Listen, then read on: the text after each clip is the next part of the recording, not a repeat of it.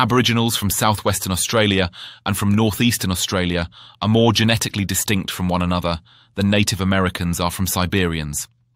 Within a single landmass, diversity flourished for tens of thousands of years, untouchable and uninterrupted.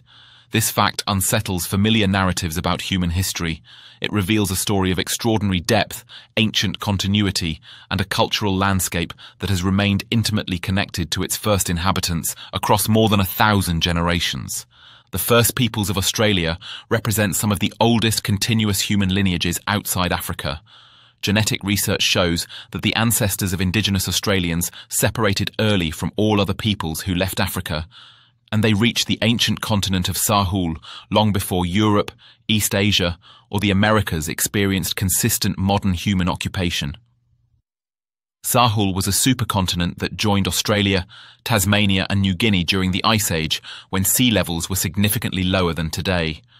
Its first settlers likely arrived at least 47,000 years ago, and possibly earlier. To reach this landmass, they would have made multiple open ocean crossings through the islands of Southeast Asia, demonstrating advanced planning, memory, and seafaring capability. Once they arrived, they became almost completely isolated from the rest of the world. Deep ocean channels kept Sahul separated from Asia, even at the lowest sea levels. As a result, there were no large waves of incoming settlement to reshape or replace the founding populations. While Europe was later influenced by waves of farmers from Anatolia and herders from the Eurasian steppes, and while Asia experienced repeated demographic turnovers, the peoples of Australia remained primarily descended from the original settlers who first stepped onto the continent during the last Ice Age. Over enormous spans of time, this isolation allowed Aboriginal Australian groups to diverge from one another. The distances between these groups were not measured solely in miles, but in generations. Some groups became separated by vast desert interiors, which could be impassable during colder and drier climatic periods. Others remained in tropical rainforests or temperate coastal regions. This ecological variety nurtured cultural diversity, linguistic complexity, and deep genetic structure. By over 25,000 years ago, and likely even earlier, populations in northeastern Australia were already distinct from those living in the southwestern deserts. The magnitude of this separation is extraordinary. Their divergence is almost as old as the split between Europeans and East Asians. To appreciate how unusual this is, it helps to compare the situation to the history of the Americas. Native Americans trace most of their ancestry to a small population that lived in the region of Beringia, the territory that once connected Siberia and Alaska during the last Ice Age. These communities began moving into the Americas around 20,000 years ago, spreading rapidly southward. Although there is considerable cultural and genetic diversity throughout the Americas, this time depth is only a fraction of the Australian record. In addition, populations in Siberia continued to experience exchange with neighbouring peoples across Asia. Even large geographic distances did not create the same degree of enduring separation found across the Australian continent.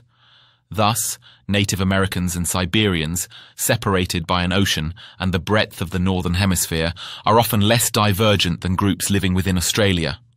Why did Australia develop such deep divergence within its borders? The answer lies partly in its geography. Much of Central Australia is dominated by arid desert. During the coldest phase of the last Ice Age, these deserts expanded dramatically, creating vast interior zones that were extremely difficult to cross. These regions functioned as natural boundaries, restricting movement and contact. While coastal groups might interact and spread cultural knowledge across large distances, inland populations could remain isolated for extended periods. Over thousands of years, these barriers reinforced local identities and produced distinct genetic lineages. Another factor is the remarkable time depth of continuous occupation. The first peoples of Australia not only arrived early but remained in place. In other regions, entire populations could be replaced. The earliest modern humans in Europe were largely replaced by later groups. In India and East Asia, waves of migration brought new peoples with different cultural and genetic backgrounds. Over time, these additional layers of ancestry blurred ancient population boundaries. Australia experienced none of this large-scale replacement. The result was a genetic landscape preserved like a palimpsest, where regional differences deepened over tens of thousands of years rather than being overwritten. The environment also played a role in shaping human biology. Life in the interior deserts required specialized strategies for survival.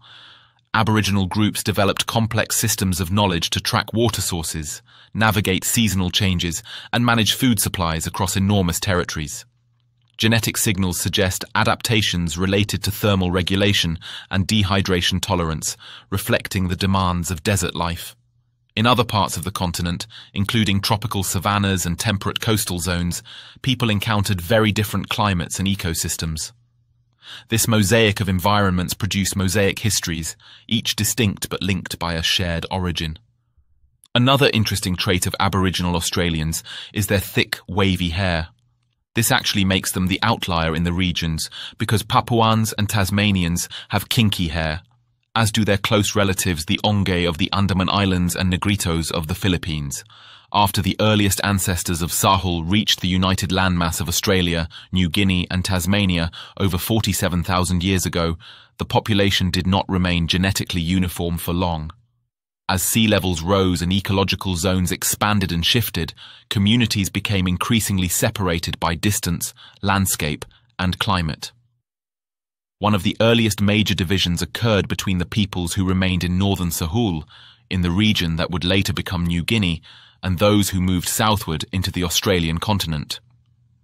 This split was already underway by more than 37,000 years ago, marking the beginning of distinct Papuan and Australian lineages. Later, as the last ice age ended and glaciers melted, rising seas flooded the land bridge between southeastern Australia and Tasmania, isolating the Tasmanian population roughly 10 to 12,000 years ago.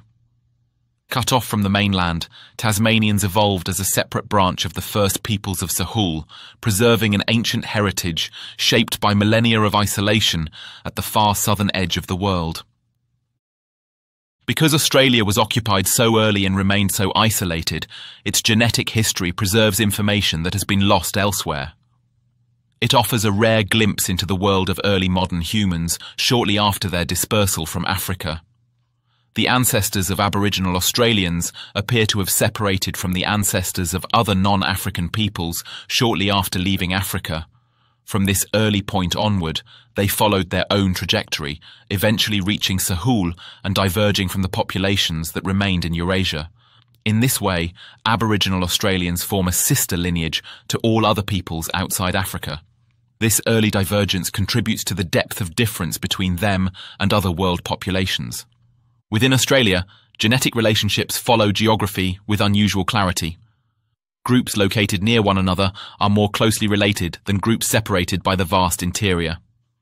Northeastern groups tend to show closer ties with populations from New Guinea, reflecting ancient contact across the Sahul landmass. Meanwhile, southwestern desert groups carry particularly deep genetic signatures, reflecting long periods of isolation. These patterns reveal the movement of ancestors along coasts and river systems, as well as periods when shifting climates constrained travel. The interior likely served both as a pathway during favourable climates and as a formidable barrier during arid phases. All of this creates a striking picture. Australia is not genetically uniform. It is a continent of deep regional histories. The discontinuities across its landscapes are not recent inventions, but ancient features sculpted by time, climate, and culture. The magnitude of internal variation is so great that it outstrips the genetic distance between major continental blocks elsewhere in the world. This is a unique circumstance. Few regions on Earth can claim such antiquity without interruption. This understanding challenges popular assumptions about diversity. Many people imagine that Africa holds the most genetic variation, while other continents show less. It is true that Africa contains the highest level of global diversity. Yet within the non-African world, Australia stands apart. Every region has its story of how it came to be, but Australia's story is exceptional in its preservation of ancient structure. Where many lands were shaped by waves of migrants, Australia bore a single founding population, then fractured and diversified internally for tens of thousands of years. No outside force erased this history until the modern era. This deep record survived not as fossil bones or buried tools alone, but in the genomes of living descendants. This story also reframes our understanding of how humans adapted to new environments.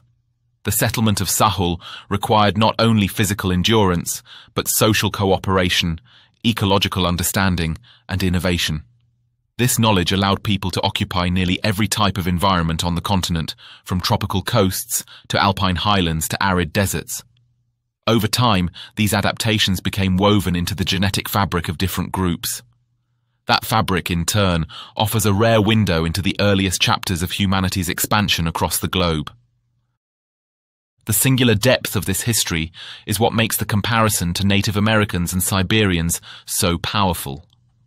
Despite the enormous geographic distance between Siberia and the Americas, the divergence between these two populations is relatively modest, because it occurred only within the last 20,000 years, and because their ancestral populations experienced later contact and migration. In Australia, by contrast, population divisions began early, persisted through the last ice age, and remained largely untouched by external forces. Thus, genetic distances within Australia, across a single continent, are greater than between two major continental regions separated by a vast ocean and half the northern hemisphere. Australia, in this sense, serves as a time capsule. It preserves the memory of a world where small communities could diverge in relative isolation over immense durations. This was likely common across the planet during the early stages of human expansion. Today, however, only Australia preserves this deep continuity.